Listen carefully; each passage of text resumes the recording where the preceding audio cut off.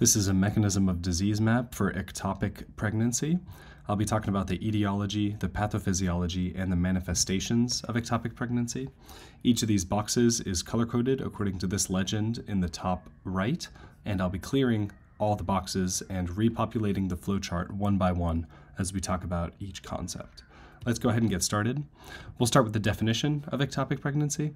Ectopic pregnancy is a pregnancy in which the fertilized egg attaches outside the uterine endometrium. So a normal pregnancy is when the egg attaches, it implants into the endometrium of the uterus. An ectopic pregnancy is a pregnancy in which the egg ends up outside the endometrium. So it's in the wrong place. It's at a different site. Where is it? It could be in many different places. It's most commonly by far in the fallopian tube. 95% of ectopic pregnancies end up in the fallopian tube.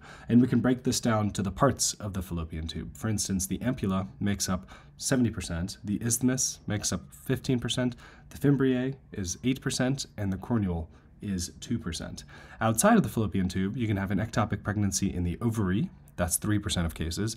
In the abdomen, like in the peritoneal space, that's 1% of cases, and less than 1% of cases makes up ectopic pregnancies in the cervix. So many places that they can be.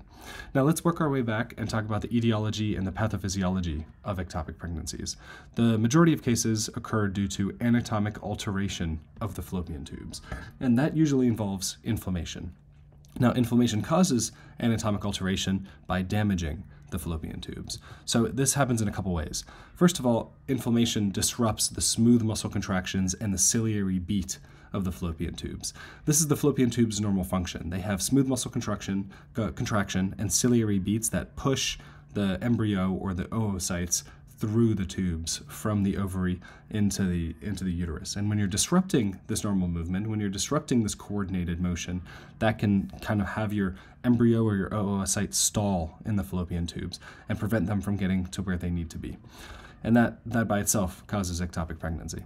In addition, inflammation damages the fallopian tubes and causes upregulation of pro-inflammatory cytokines. And those pro-inflammatory cytokines actually promote implantation of the embryo, invasion of the embryo into the surrounding space, and angiogenesis. So the pro-inflammatory cytokines also play a role in causing the embryo to implant in the wrong site. So not only are you disrupting the normal function of the fallopian tubes, but you're also promoting embryo implantation prematurely.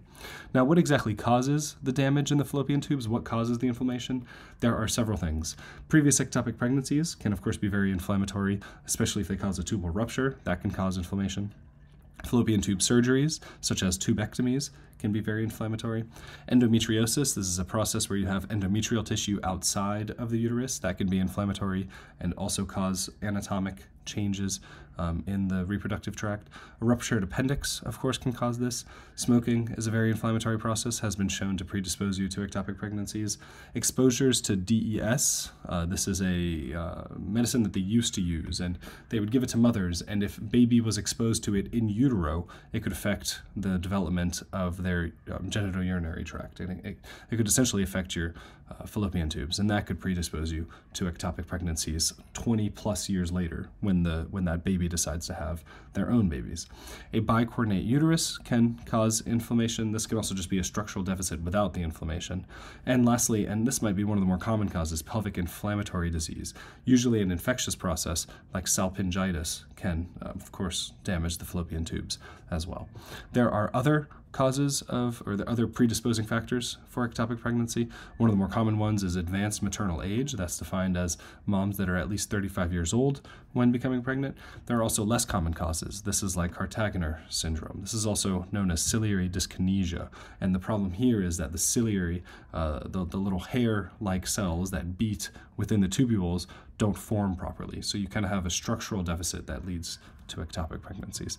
Some other, I guess, more common causes include intrauterine devices for birth control, as well as in vitro fertilization. Any kind of manipulation of the uterus or the fallopian tubes can predispose you to ectopic pregnancies.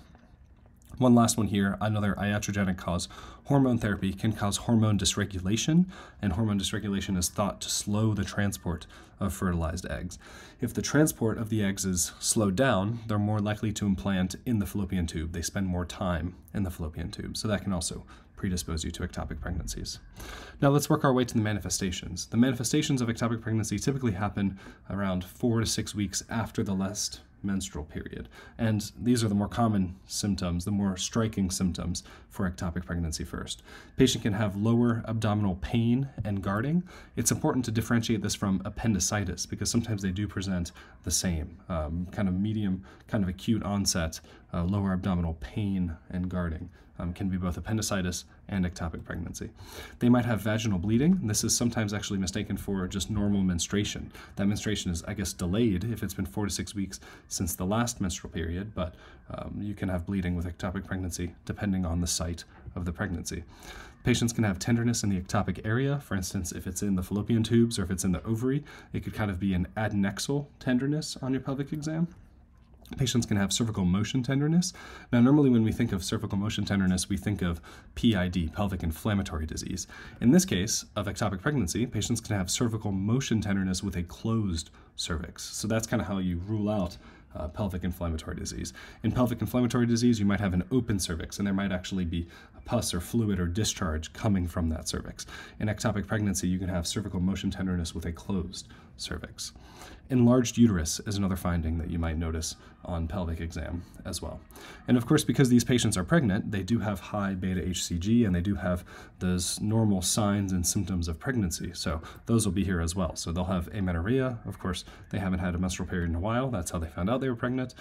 They can have nausea, they can have breast tenderness, and they can have frequent urination as well. So those normal signs and symptoms of pregnancy are still fair game for ectopic pregnancy. Now, one of the more dreaded complications of ectopic pregnancy is tubal rupture. And we'll talk about the additional symptoms that this can cause, as well as how you want to, and as well as kind of the complications of the complication, which we'll see ends up being hemorrhagic shock. So firstly, tubal rupture causes a severe lower abdominal pain, and this pain is going to be pretty distinct from the pain that the patient had before the tubal rupture. This is usually a more acute course, a sudden worsening of the abdominal pain. In addition, when you have tubal rupture, it's possible that the patient bleeds into their abdominal cavity, and bleeding into your abdominal cavity can, of course, irritate your peritoneum. Irritating the peritoneum can exacerbate your severe lower abdominal pain. It can also cause shoulder pain. When you bleed into the peritoneal space, you can have pain referred upwards to the shoulder. And if you specifically irritate the phrenic nerve, that can actually cause hiccups in your patient. So that might be a sign of ectopic pregnancy that has ruptured. Bleeding into the abdominal cavity, as I alluded to earlier, can lead to hemorrhagic shock if you're bleeding in severe quantities. So you can end up with the symptoms of hemorrhagic shock as well.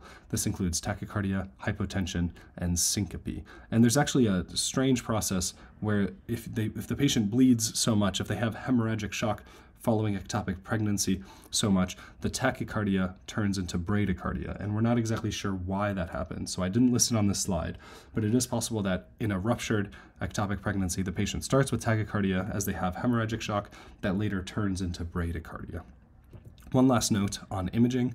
The best initial test for imaging for ectopic pregnancy is the transvaginal ultrasound.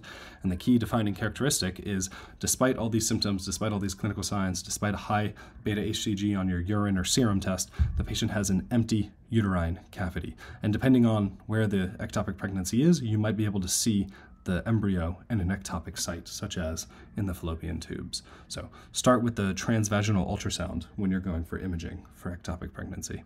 This has been a short flowchart of ectopic pregnancy. I hope it was helpful, and thank you for listening.